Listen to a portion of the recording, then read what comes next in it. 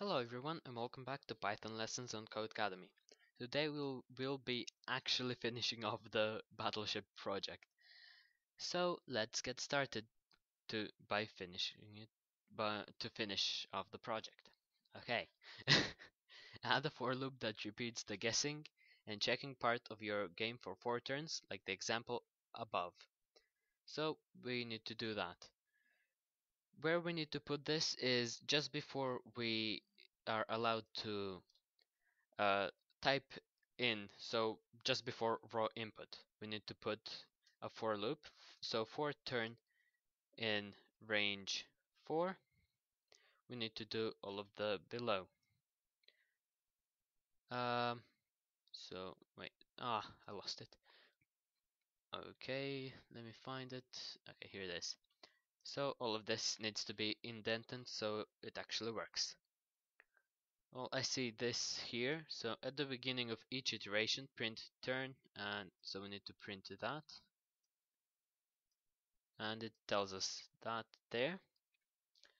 And indent everything that should be repeated. Let's see if this works. 23. Okay, looks like it does work. 1 and 2.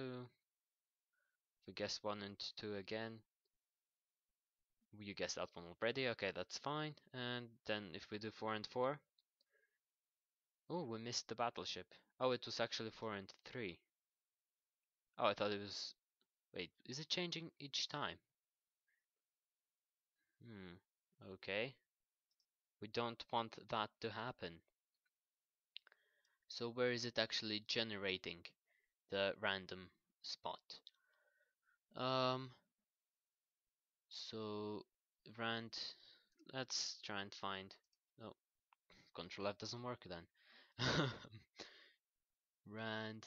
So is it supposed to do it random each time? So random row and random column. Where do we call them? Random row, random column. So those aren't supposed to be here. They're supposed to be outside. Because if we do that each time, it's not going to work. Yeah, that should be fine if we have this as the code. Let's reload and put that in because it was changing each time. So, okay, let it load. Control A, Control V. Save and submit. So now if we do 2 and 4, it shouldn't actually have changed. So it's 1 and 3 and it was 1 and 3. 4 and 4, 1 and 4, and now let's actually do 1 and 3 on my last go. And good. Oh, print out each turn. I do have that. Is it supposed to be indented? I think it is. So 1 and 3. And it tells me which turn it is on. So okay, I will do 1 and 4. And it... Oh, right. I need to put a break in the loop. So I'll reload this and put a break in the loop once I sunk the battleship, so that I can actually, so it actually works and exits the code properly once I've guessed the battleship, instead of letting me guess even more. So that needs to go there. Save and submit. So if we guess 3 and 4, congratulations, you sunk my battleship. And what? Okay, I'm confused now. 1 and 3. Let's do that first. Okay, it does do that. It does print which turn it is. Plus 1 turn. At the beginning of each iteration, print that. So of each iteration. There. I'm confused now. 1 and 3. It prints the turn. Yes, no. Let's actually do reset code. It needs it to be there. So it needs to be just before. Yeah. I have no idea why it's not working now. 7 submit code. 3 and 2. Let's actually get rid of this break because it might be messing with it. And let's just guess 1 and 2 all the way through to see if it's actually going to be fine now after my 4 guesses. I guess it is. Maybe it was that break that was making the problem. So we'll want to put it under the else if that.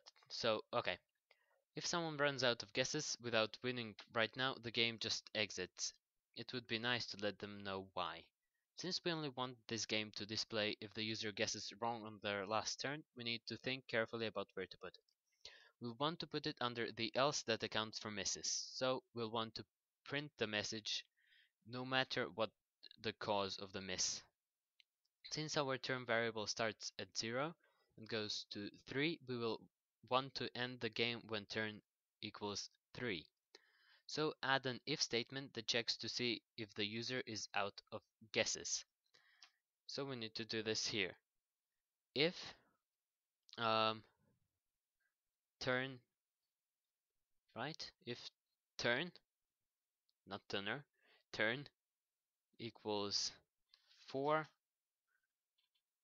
then no, if turn equals 3, then tell the user that game over. Print game over. Let's see if that works. 3 and 2, 1 and 2, 4 and 3, and 1 and 1. So yes, it prints game over, so that's correct. Let's move on. I got the badge, which you didn't even see. A real win. Add a break under the win condition to end the loop after win. Oh, so now we need to do this, which I did without knowing. So congratulations, you sunk my battleship, and break. So save and submit code, because I already have it somehow. Oh, because, okay. So 1 and 3, it should tell me, congratulations, you sunk my battleship. Good. So next lesson. To your battle stations. So now we have a fully functional battleship game. Play it a couple of times and get your friends to try it out too if you want. Don't forget to go back and remove the debugging output that gives away the location of the battleship. And that's there. So we can just do that simply. And you may want to take some time to clean up the document and document your code as well. So let's save and submit. Let's guess row. Try and guess the row 3 and 2, 1 and 4. Oh, I actually got it. Lucky. So let's go on. So this is just telling us that you can make modifications to the game, and some examples are you can make multiple battleships, and it's giving you hints that you need to be careful because you need to make sure that you don't place battleships on top of each other on the game board, sorry. You'll also want to make sure that you balance the size of the board with the number of ships so the game is still challenging and fun to play. So you might want to expand it to 8 by 8, maybe. You can make battleships of different sizes, you can make your game a 2-player game instead of 1v AI, and you can use functions to allow your game to have more features like free matches, statistics, and more.